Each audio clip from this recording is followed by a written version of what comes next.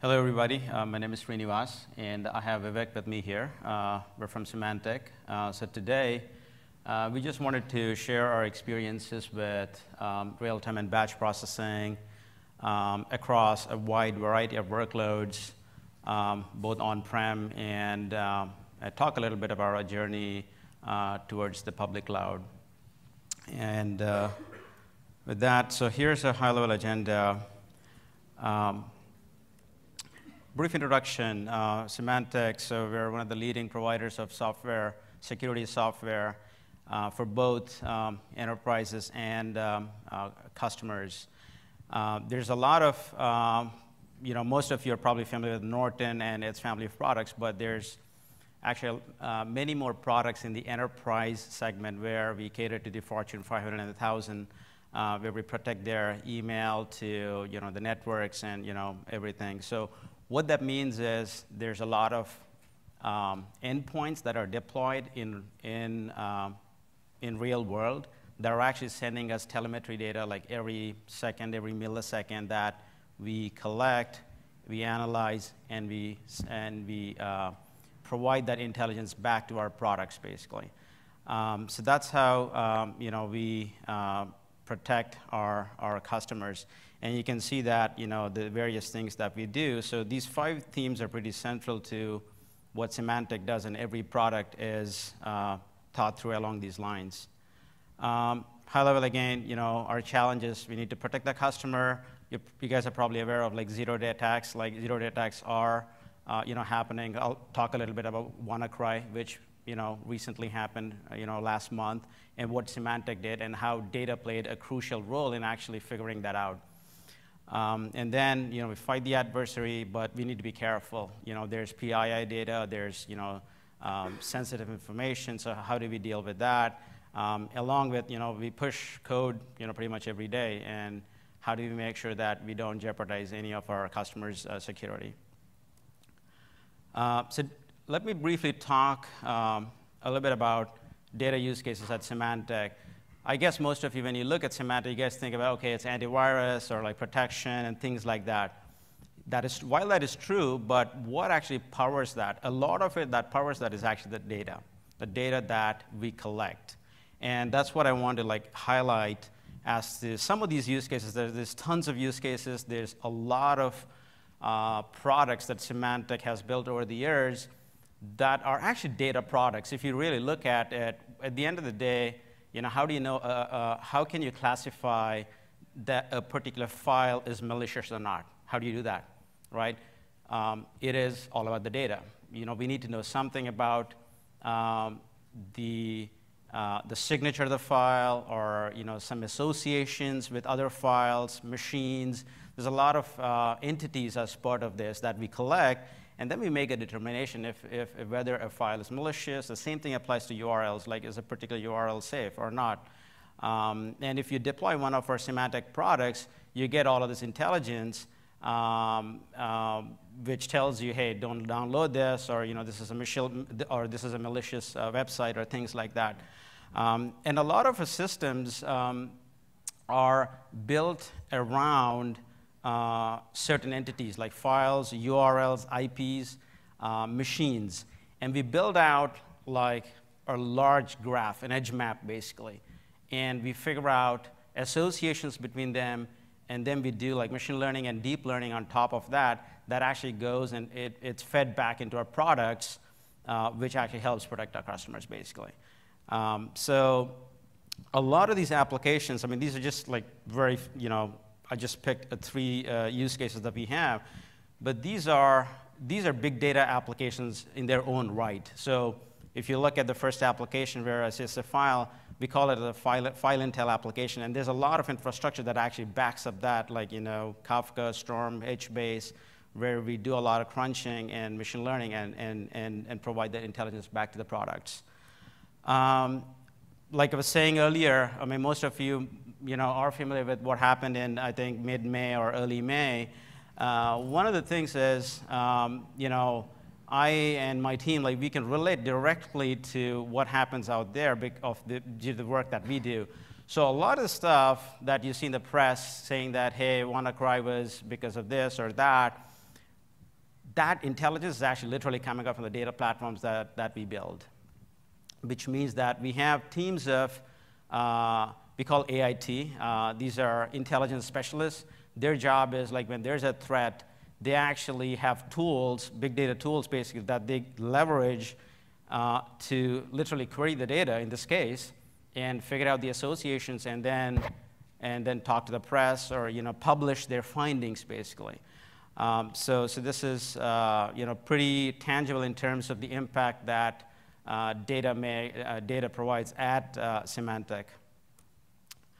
Again, reinforcing or buttressing my earlier point, our security literally runs on big data. In the past, so we still do have some legacy infrastructure that we have in place, like Vertica. We have Greenplum in some cases that actually power some of these applications. But like I said, I'll go into a bit more detail. We're moving to the cloud. We have moved to the cloud. There's a lot of this infrastructure that I'll go into a bit more detail as to like how we crunch data and some of the architectures that actually power this stuff. High level, this is what the team does. One of the things is Symantec being, we've been in the industry for almost like more than 40 years or close to 35 years. So there's a lot of products. There's a lot of legacy products, right? And the challenge actually is, how do you get all of that telemetry data into one place? Just getting it to one place is actually a gargantuan task. So why do we need that? I'll talk about it. I mean, it's the concept around the data lake because shared intelligence between products, having the source of truth and all the good things that we all know about. Second, what's our mission? At a high level, that's what our mission is. We've made a big bet last year to move a lot of the analytics workloads over into the cloud, or into the public cloud. So you'll see Vivek cover a few things around what we've learned about things in the cloud. You usually hear the term lift and shift, like how do you not get into that situation? Like what are some of the things that you need to think through and whatnot? So here are some of the numbers that my team manages right now. This is purely Hadoop and its ecosystem. So I'll go into a bit more detail. We have, like I said, 14 like managed deployments. Like again, Symantec is a large company where there's different products and different use cases. So you just can't have like a one-size-fits-all where you just deploy one cluster and and you're done. Some of these we actually have a variety of workloads. We have streaming workloads. We have batch workloads. We have mini batch. Like latency varies from application to application. Certain applications have to be under a minute or a few seconds. Some applications have a higher tolerance limit when it comes to latency. They can be like once a day. So we have all of that. And our customers, so we have about like 500 internal users. Our internal users these are not your typical like BI users. These are more of like researchers. So we have dedicated teams of like data scientists. We have machine learning teams, threat responders that actually use these systems day in and day out. And then, we have millions of end users as well, right? Because the data that we provide is actually fed back to our products, which is actually deployed in our customers' premises, basically. So that's how we serve our customers, and we have around like 4,000 live batch and streaming jobs on any given day, and it's actually growing, at a pretty fast clip. High-level overview. What we've done over the last 2 years is, like I said, we have a lot of products.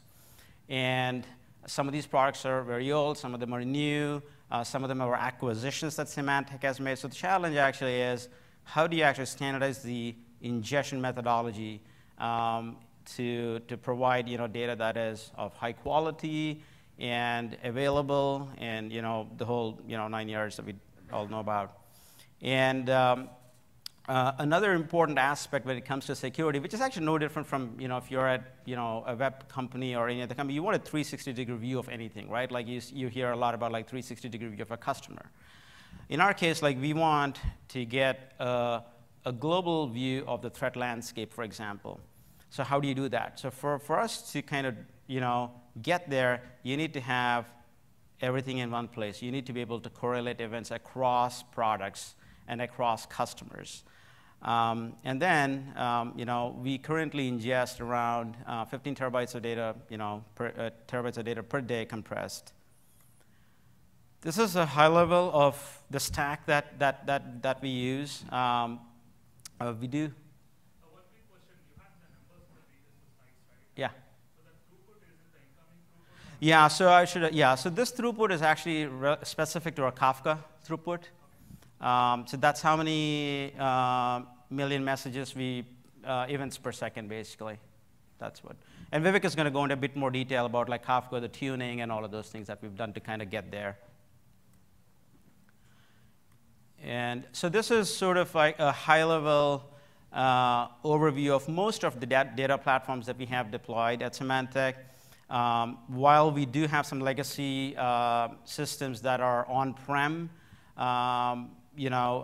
this represents mostly what we have on Amazon.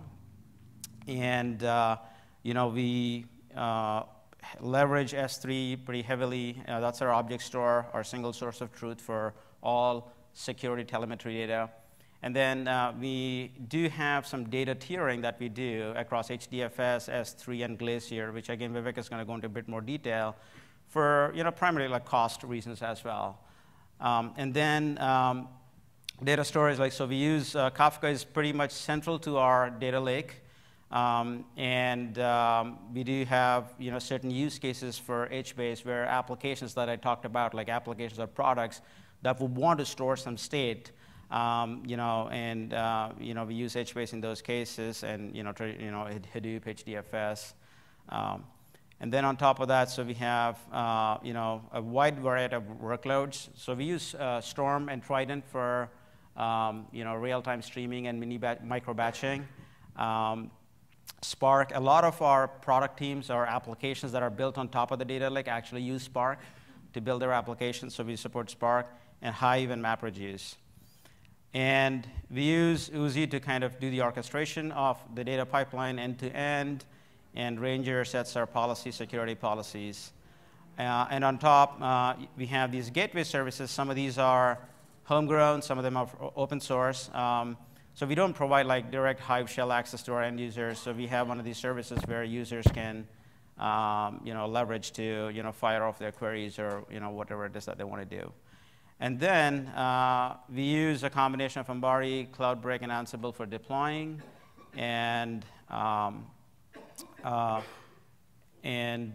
we use a combination of actually homegrown tools to do the monitoring and alerting. So we use Ambari, but LMM is something that we've developed internally that alone actually deserves its own talk. It's a real-time telemetry, not telemetrics collection and aggregator.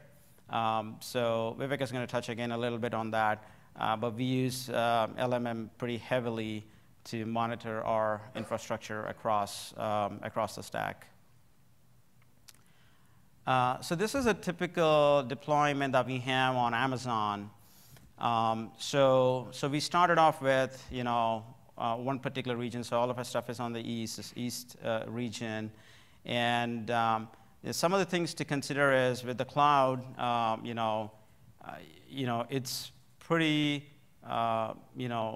easy and relatively straightforward to do a high available deployment. So all of the masters across like Kafka, or your HBase and Storm supervisors, all of these are across multiple zones, so that you get high availability. And then we have ELB deployed so that it's transparent to end users accessing any of these services. And we don't have a multi-region at this point, but that's something in our roadmap for before the end of this year to deploy a stand up the same infrastructure in a different region. So there's discussions around like, do we need active-active, active-passive? At the end of the day, it boils down to a cost question. So now I'm going to delve a little bit deep into the ingestion architecture, right?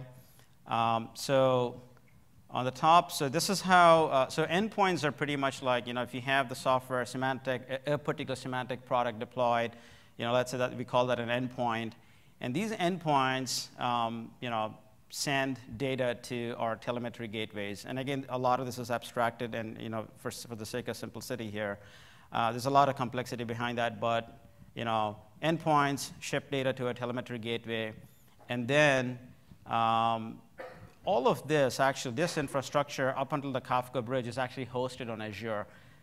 Don't ask me why. It's a different team doing it. So Symantec is like a big company, and people have choices to deploy wherever they want to. So all of this is actually on Azure, and you can see that all of these products submit their submissions to the gateways, and there's a lot of processing that happens here inside before it gets to the RabbitMQ. Which is basically converting it into Avro. There's some basic data quality checks that they do. There's a few things that happen. And finally, what happens is it lands, or it is published into a central Kafka cluster that we manage, which is actually on Amazon. That's where technically the data lake starts. You can imagine it that way. And then we use Trident to consume the data from Kafka.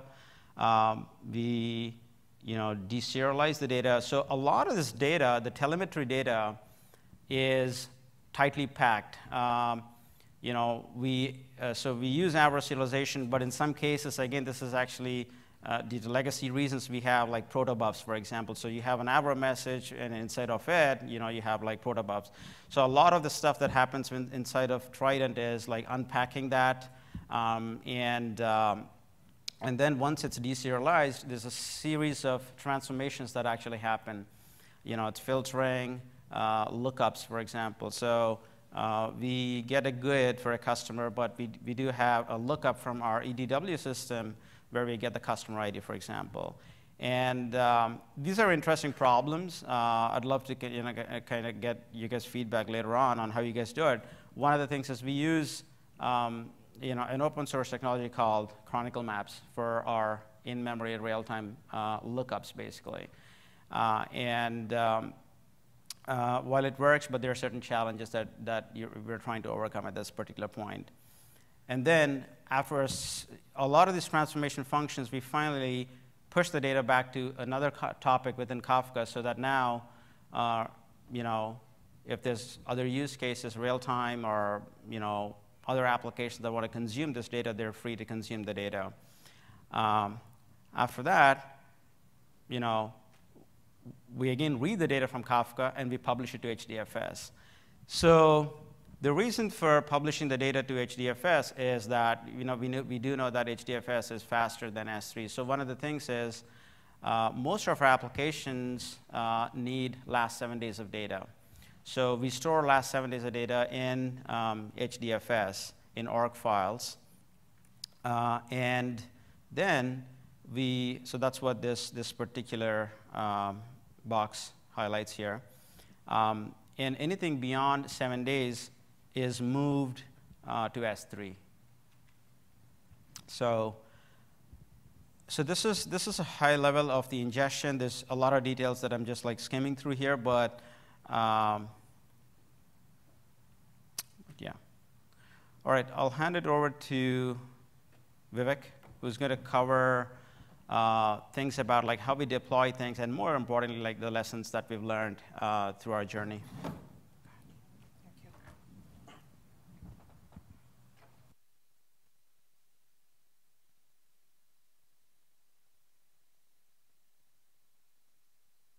We just publish it to a different topic. Is there a reason why you have a Kafka there instead of having a pipeline all the way to the Could you say that again?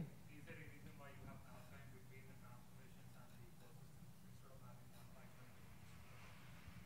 It is actually, I mean, it is the same. So are you saying that there are two Kafka instances there? Yeah, yeah. So the second Kafka instance between It's the same Kafka. It's the same, it's the same cluster. The question is why put it back on the Kafka? Oh, why? Oh, because let's say there's a real-time use case, right? There's an application that wants to consume the data right then and there. And actually, we do have an application called DeepSight, which is deployed where, like, Symantec has a product called Managed Security Services, where we ingest all of our customers' data. The customers' data actually flows into our data center, and there's a whole application that is actually built on top of that to analyze threats in real time. So that's why we put data back into Kafka. And I think in general, like having having Kafka, your central hub, actually serves well, because now you're getting out of the way from your applications. Because let's say you have a sub-second latency and I have a latency of an hour, right? I could still go to Kafka and consume it. I'm not like, I don't have to do anything special for you. So it really allows data to be, in a way, like democratize it. So having the Rabbit and Kafka goes with that? Yeah, that's a good question. So, well, again, these are big company problems, I guess, but that's a whole another team that actually does that, that actually is responsible for the telemetry collection, right? And that's actually hosted in Azure, like I said. There's really, I mean, you could use Kafka for that, right? But having said that, RabbitMQ gives certain advantages over Kafka, but then again, that's a whole another topic, like why Rabbit versus Kafka. So.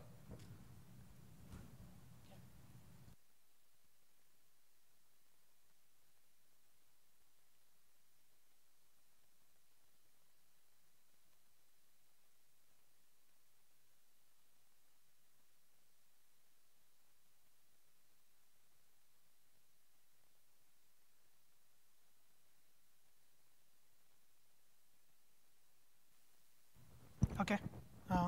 Yeah, sure. So just to continue what Srinivas said, one another reason for having RabbitMQ is that the RabbitMQ is also, so the telemetry gateway that we have are regional telemetry gateways. They are not like, they are in each of the different regions that we have, where we collect the data directly from the endpoints. They just go to RabbitMQ in that region, and then they go to the central Kafka. So that's also one of the reasons why we have RabbitMQ, just to collect data for one region. And moving on to some of the things which are more towards the ground right now. So how we deploy the entire platform. So when we started doing this platform, we initially built it all on bare metal. That was about 1.5 years back, and then Symantec as a company decided to move to public cloud. And when we moved to public cloud, there are a lot of issues around managing and deploying this bigger platform, comparatively big, not as big as some of the bigger companies, but we do have scale issues around handling about 40 odd Kafka brokers, 40 to 50 odd Storm supervisors, and maybe an equal number of node managers plus few other services. So what we found and what we are leveraging is mostly CloudBreak. I'm not sure if any of you guys have used it, but it actually helps us to simplify the provisioning of the HTTP stack on AWS. We have done a few contributions back to CloudBreak. I did a talk last Hadoop Summit on it, so there is a whole lot of details around that in that talk. But it mostly allows you to deploy HTTP on AWS and make sure you can use some of the good things about cloud, like auto scaling, elasticity, and things like that. We have written some automation around on top of CloudBreak to recover failures. We see roughly around 0.5 to 0.7% nodes going down each day on AWS at times. So replacing failed node is a big concern. We have automation around what do you do when you have a Kafka broker going down, for example. How do you reclaim all the partitions from the EBS volumes and attach it back to the new instance that you just spun up? We also have some automation that I'll talk about on how we leverage the multi-AZ deployment that we have. We saw in one of the slides earlier that we are deployed across 2 AZs, but a lot of these services do not understand this natively. So we have written some tooling around making sure we exploit all the multi-AZ features and make use of them. But before we go there, I'll just briefly touch upon the ELK stack that we have for logging and metrics collection. This we primarily developed just to collect all the logs and metrics that we would emit from our services and applications, but figure out that there is a broader use case wherein other products can use it. So we are now exposing it out as a service for all the semantic products to use it. It's basically a regular ELK stack wherein you would have Logstash agents sitting on your clients, which needs to emit the logs and metrics, sending out all the metrics and logs to Kafka. And then we have a bunch of storm topologies, basically a couple of storm topologies, a metric topology and a log topology. So logs go to Elasticsearch and metrics go to InfluxDB and Elasticsearch both. And then we use Kibana, Grafana, and the alerting service around it to get all the alerts. So a lot of details around it. May not be able to cover all of it here, but we use it primarily to build graphs like this for our platform. Basically collect all the JMX metrics and throw it out to our LMM platform, and then alerts, put some alerts on top of it, monitor all the consumer lags. For example, when we have our ingestion pipeline slowing down because of increased pressure, this guy would typically send out an alert. So the WannaCry incident that Srinivas talked about would have typically triggered an alert saying that the ingestion topology is not able to keep up with the increased load, because we saw roughly around 1.5 times the regular traffic. And that is where we can leverage all these alerts to maybe deploy another parallel ingestion topology, scale up our Kafka topic, and things like that. So apart from this, we have our homegrown platform validation framework. We call it as QueryX. It's basically typically used to send out small pings and small jobs to all the HTTP services. So this is from the time when Ambari and Ambari metrics were did not had all the cool features that they have right now. We are essentially converting a lot of these into custom Ambari metrics now.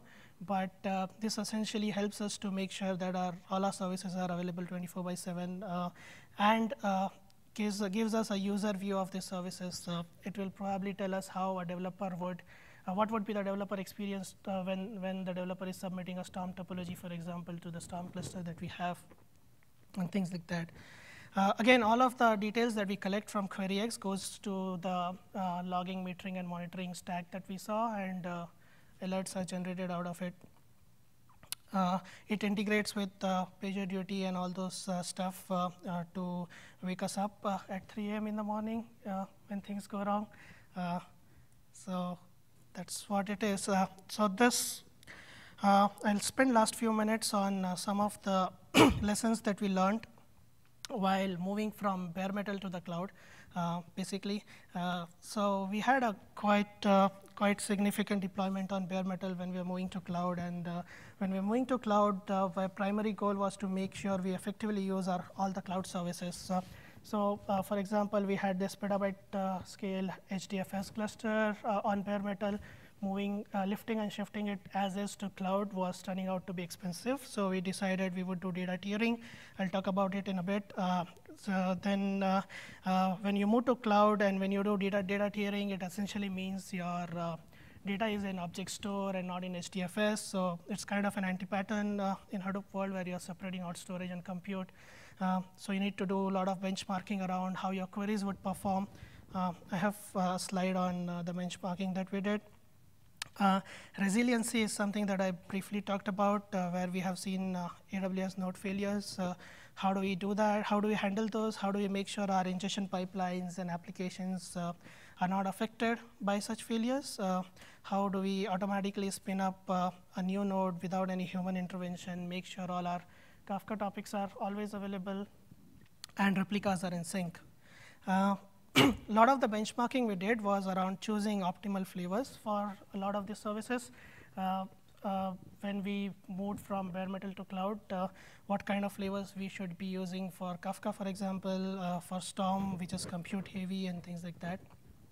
And the performance tuning that we did for getting our ingestion pipeline to scale up to 2.5 million events per second. We also effectively use auto-scaling feature of AWS by making sure we have designed alerts and policies which would trigger auto-scaling based on utilization. So for example, we typically keep our Storm cluster 80% full. So at any point of time when a cluster is 80% full, and if someone submits a new topology, more slots are occupied, it will automatically spin up a new supervisor, add it to the cluster, and things like that. So same with Kafka when someone creates a new topic. We are working on scaling down. We do have some scaling down, but that's something that we would aggressively want to do to make sure we spend less money and give less money to AWS, basically. So data tiering, which I just talked about sometime in the previous slide, what we do to make sure that we are cost efficient is keep our HDFS to bare minimum. We are trying to see if we can completely get rid of HDFS and just have S3 and have Hive tables point to S3, and let all our real-time applications or applications which needs near real-time or incremental data read off Kafka. And that's why we need basically Kafka there. 7 days of data right now is in what we call as hot tier, which is HDFS. All the data goes to S3, which is the object store holding 3 years worth of data, and we have policies on it to move that to Glacier, which holds 5 years worth of data. Some of the tools that we created around Kafka specifically was to disable topic creation using Kafka command line and to create our own topic creation tool. Why we did this specifically is because we wanted to make sure that, like I said, we leverage the AZ feature. This was in Kafka 0.9, by the way. What our topic creation tools does is we have 2 replicas because we use EBS. We don't need 3 replicas, or we are saving costs there. So we made this topic creation tool would make sure that both your replicas are in 2 different availability zones. If we use Kafka's topic creation tool, there is no guarantee that it will land up on brokers which are in 2 different AZs. But our tool makes sure that they go to 2 different AZs. Also, Kafka, when you create a topic and with certain number of partitions, what it would do is it would just pick the first replica and make that as a leader. This would mean that our leaders can be across 2 different AZs. We want AZ to be our we want to use AZ to fail over in case of a disaster scenario where an availability zone goes down, but we don't want our leaders to be distributed across 2 different AZs, primarily because if we have a Storm topology running and one AZ getting a reading from a Kafka partition, which is in another AZ, we incur data transfer cost. So we make sure that our leaders are in one AZ, but our replicas are distributed across multiple AZs. So these are some of the things that we do there. We also make sure we divide our Kafka cluster into a high throughput topic versus low throughput topic. When we mark a topic as a high throughput topic, when we are creating using this tool, it will make sure that the partitions get their own volumes. In case of low throughput topics, we are okay sharing a volume with 3 partitions, so we do that. I guess I covered all the 4 topics that I had on this slide, and we are running short on time as well. So some of the other lessons that we learned was do not jump to the newer version as soon as they are available. We tried using latest versions. Storm 1.0 is great. We love it because of the performance improvements. Kafka 0.10 because of all the cool time-based querying and SSL ACLs and things like that. But we found issues when we started using the Storm Kafka bridge that comes with HTTP 2.5. We opened a case, a link there. We have a resolution now, but we have not tested that yet, so we have not deployed it. But that's one of the primary lessons we learned. We are right now on HTTP 2.4, 243. Some of the parameters we tuned for Kafka and for Storm or Trident basically, and the instance types that we use for Kafka. I'll just briefly go through this. I have a few more benchmarking slides. And then some of the producer and consumer tests that we ran for Kafka. This is primarily because we wanted to make sure that we compare it with what we were getting in bare metal. So we figured out that how we would need to allocate volumes to partitions based on these tests, where we found that having a partition per volume on a particular AWS flavor works well compared to bare metal, for example. What should be the average size, fetch size, and things like that. We used these tests to get all those data. So our Storm topology is typically write to HDFS, writes to Elasticsearch, and in some cases to HBase. So we did tests around that to find out what are the events per second that we can write from bare metal versus different flavors of AWS. And finally, we found that R3 8X, for example, works best for us. It gives us comparable performance. We may want to have where we're using, for example, one supervisor, we would have had to use two supervisors in Storm. Helped us estimate how many supervisors we would need, how many brokers we would need for a particular EC2 flavor. And then we did some standard platform tests on HDFS, TerraSort, Benchmark, and all those. Again, we did this across various different types of queries. Since we have multiple different uses of the data that we have on our platform, we have researchers firing certain types of queries. We have batch applications which fire certain other types of queries. Figure out which queries would work best and things like that. So I have few minutes left, 3 minutes left to be more specific. So I'll just go through this quickly. The same TPCDS benchmark we ran on bare metal and AWS. Interesting test that we ran was Storm versus Trident. We were debating what to use. Right now we are on Trident, but we may go back to Storm. There is a lot of difference that we found for our use case. This may not be true everywhere. In fact, there are references over the internet where Trident is claimed to be as good as Storm, but we found it otherwise. Some of the parameters were possibly required more tuning, but it comes with some cost. So this is a test which we did primarily to figure out what should be our pipelining in case of Trident, how many batches we can have in pipeline to get optimum performance, and how do we make sure that we effectively use Trident, keep the CPUs and the resources busy. The final CPU, this is possibly my last slide. CPU utilization test also says that Storm does better use of CPUs than Trident does. So these are some of the tests that we did. I think that's about it. I have what are we doing next is we are trying to see if we can go to a smarter deployment automation, meaning where if there is a way where we can deploy a job and then spin up resources only during job execution and then spin it back down. Because we are on public cloud, we can do that. Like Srinivas said, we are working on our DR strategy. We would most likely not go with active-active because of the cost implications. Active warm standby is something that we are leaning towards. Handling surge in traffic efficiently. This is the lesson that we learned during the WannaCry thing. But that's the logs that I show about monitoring the consumer lag. We would dynamically create a new parallel topic to which we'll spit out all our overflow events, and then have a parallel ingestion topology reading. That is the way we would handle it. And there are a bunch of monolithic services right now, which we would be converting into microservices. And right now, we do not have Kerberos. We are working on it. Maybe in next quarter, maybe we should be on Kerberos. So that's about it. I think we have very little time for Q&A, but yeah, I'm here. Yep.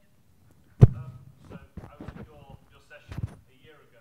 Oh, CloudBreak. Back then you were halfway through this journey to cloud.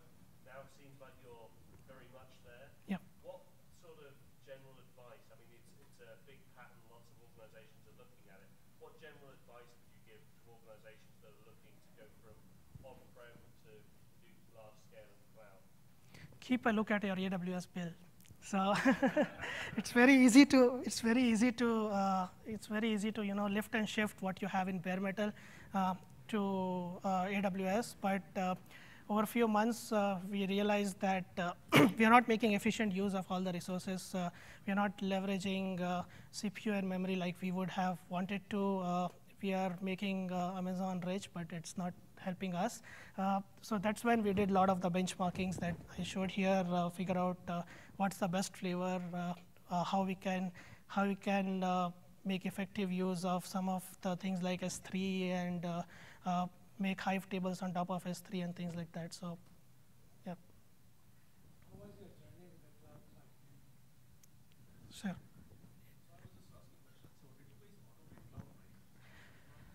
Yeah, so CloudBreak itself is an automation tool, but we have written a lot of automation around CloudBreak. We have written one-click scripts which would just call CloudBreak APIs to auto scale when we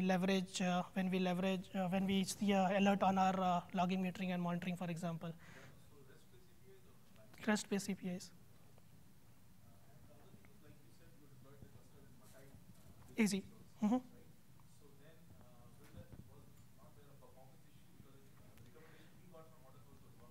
Yes, there is a performance issue. You would see reduced performance, but it's a trade-off, right? All of these are mostly trade-off, whether you want to be HA or whether you want performance. So our requirement, since we are not in multiple regions, we should at least be in multiple AZ until we go to multiple regions. So that's why. Was there any need for using the placement groups anywhere? We have not yet been using placement groups, but I think it would be much more efficient to use placement groups for sure, with respect to performance-wise and things like that. All right, yeah. You had a question, sir. How was the journey with the CloudBreak? Right? Like we initially visited, it was still on Docker console and it was not so stable. So, and there was no custom AMI that I can build and kind of use it. So was it kind of seamless for you guys? So yeah, I think I would recommend you to go at the talk that I had last year. We were at the same stage when we evaluated CloudBreak, but we worked with Hortonworks CloudBreak team. We contributed back some of the features. Right now, CloudBreak can do non-Dockerized HTTP. It can do custom AMIs. It can do subnet selections and things like that. So it works pretty well right now. There are a lot of all of these things which were not there before seems to be there now. And how are you guys scaling on the storage? I know you kind of are heavily into EBS instead of the instance attached. How are you really scaling on those guys? Say you come to this kind of stable, and then you want to just scale on this. We have automation. So our EBS or HDFS is still instance-based. Where we are using EBS is Kafka mainly. And our HDFS is tiny, 7 days worth of data, so we don't have a scale problem there. Most of our data is in S3. But Kafka obviously has its own problems with scaling down. You can scale up a topic with partitions, but you cannot scale down. That's where we dynamically create a new topic for our overflow events and then destroy that topic down. And since you're saying you have to availability zone, did you ever consider EFS instead of EBS? Not yet. So that is something that we are trying to evaluate now. Yep. Thank you. Okay, thank you. We need to move on. Sure.